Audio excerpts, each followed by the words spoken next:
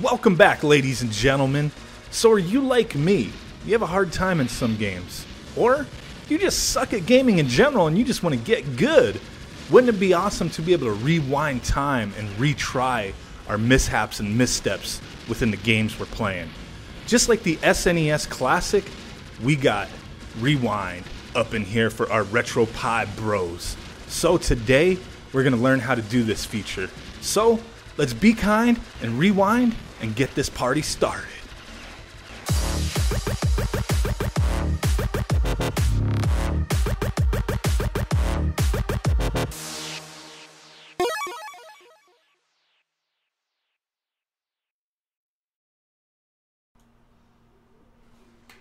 Okay, my ladies and gentlemen, so the way to get this feature enabled, there's going to be a couple steps. We'll go over a couple different ways to get this set up for all your emulators, but first we'll just go ahead and show you how to set it up when you're already within a game. So right now we're playing Aero Fighters up on the Super Nintendo. So within your game, what you can do is press your Enable Hotkey button. Now if you have a fresh image you set up, that's going to be automatically set to select.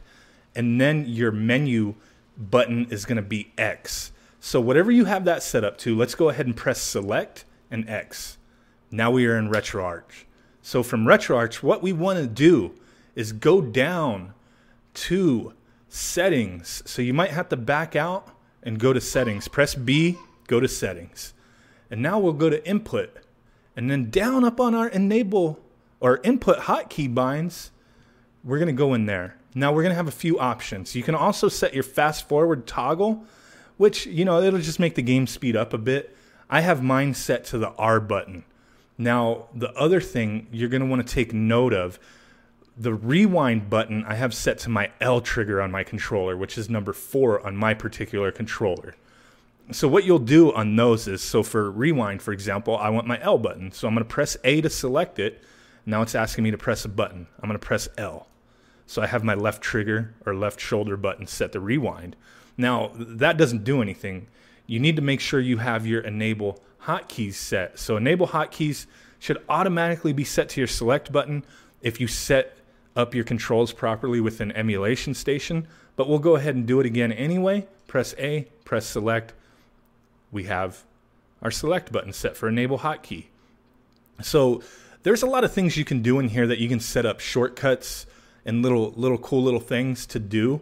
The one thing I do want to let you know is that typically when you do a basic setup in your controls, your save state and load state are going to be set up to the L and R buttons. So you may want to change those to something else, because if you try to enable rewind or fast forward, more than likely it'll just do save state and load state. So you need to change those to something else. Just go through your list and make sure the buttons you have assigned and the auto buttons, that none of them are repeated, because if they are repeated, the function you want to use will not work. So once you have that set up, we have our rewind and our fast forward toggle set up. If we just go straight back into the game, I'm going to let you know right now, your rewind will not work. There's one other thing you need to do.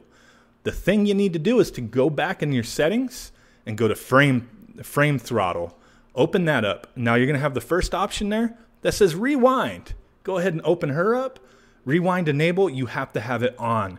The default will be off for enable rewind.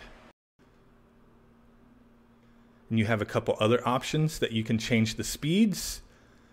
And then we can go ahead and back out of there. But if you're within your game, you can go ahead and make sure that you go back and you go to configurations and save current configuration. That'll save it for the emulator that you are within. Boom, we've saved that for SNES, so that is only set up for SNES. You can do this for each system and change the button layout however you choose, or you can just go to RetroArch within the Retropie configuration screen and do your settings there, and then just save it there, and it will save in your all folder, and it will enable those buttons for all your systems. But it's going to be the same process. You just need to make sure your frame throttle is turned on and that your hotkeys are set. So once that's done, we can just go to quick menu, go to resume, and now I'm holding the select button and L, and I am rewinding. Now, for however long you're playing the game, it will allow you to rewind depending upon how long you've played for, obviously.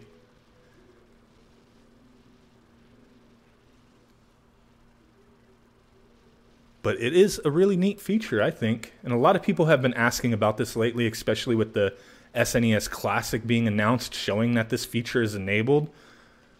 But I think it's really cool. You know, it gives us more options. Not a lot of people use this or know about it, but it's there. And it can be useful. So if you found this interesting or helpful to you, please smash that like button for me if you could. I really would appreciate that. Subscribe if you're not already a subscriber. Check out a few more of my videos if you could. I really would appreciate that.